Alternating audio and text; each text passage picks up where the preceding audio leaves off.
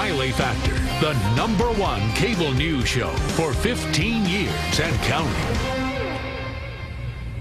Thanks for watching this special edition of the O'Reilly Factor, the War on Terror. I'm Chris Wallace, in for Bill O'Reilly.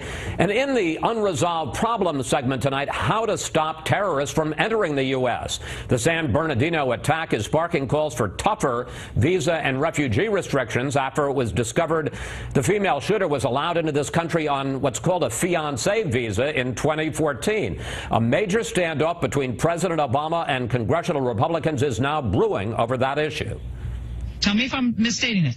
He's such a fanatic, Senator, that he's willing to shut the government down to keep the flow of the Muslim refugees coming.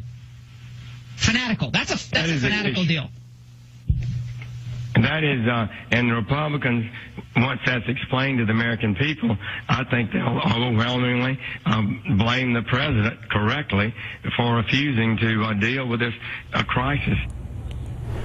Joining us now from New York, immigration attorney Michael Wilds, along with Mike Gallagher, a Fox News contributor and radio talk show host. So, Mr. Wilds, the wife in this case, Tashfeen Malik, came into the U.S. on what's called a K-1 visa, foreign fiancé of an American citizen who intends to get married within 90 days.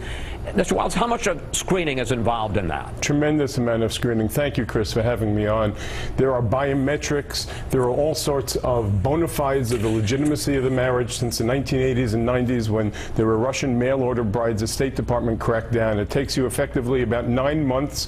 You need to get police clearances from every country you ever lived in for more than 6 months, and that's where we have a blind spot. Somebody who visits Syria or Saudi Arabia for a few weeks or months and becomes radicalized might slip through the cracks, but nobody's getting a K-1 visa with the prayer of getting in after being vetted by State Department consular officials almost a year later. If only there are easier ways to sneak into this country with our porous borders. This visa let me bring in Mike Gallagher at this point.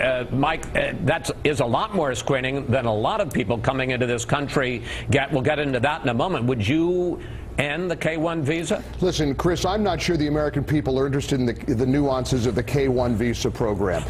You know, the government says that strict and vigorous screening procedures are in place for immigrants, for refugees. This is precisely why there's been such pushback over the Syrian refugee issue.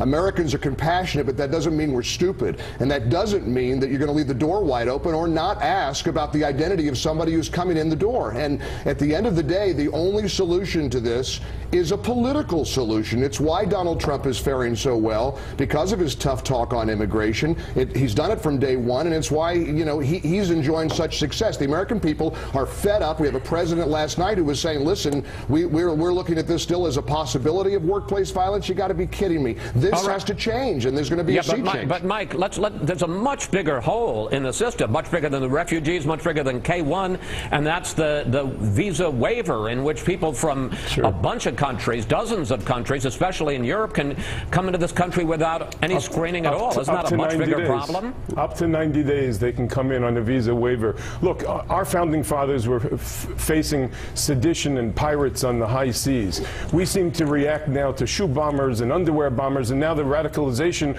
on the women's side of the ledger.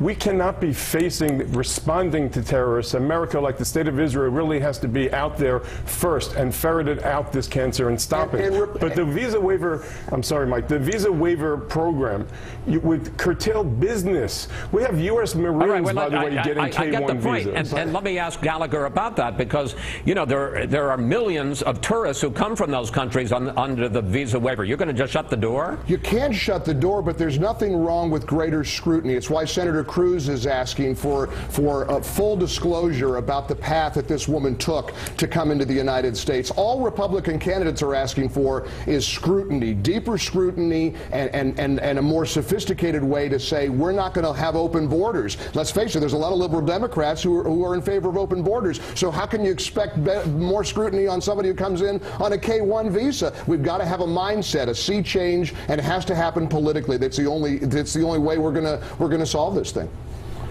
And Mr. Wallace, very quickly, about 30 seconds, you know, one of the problems people say is garbage in, garbage out. You can have all the screening in the world. They're talking particularly about Syrian refugees. But as you pointed out yourself, if there's no database, if there's no reliable information, a screening isn't going to work. You're right, Chris. And the sad thing is that there isn't the seamlessness, whether it's our intelligence services, military, or otherwise. We need to be that proactive on this issue.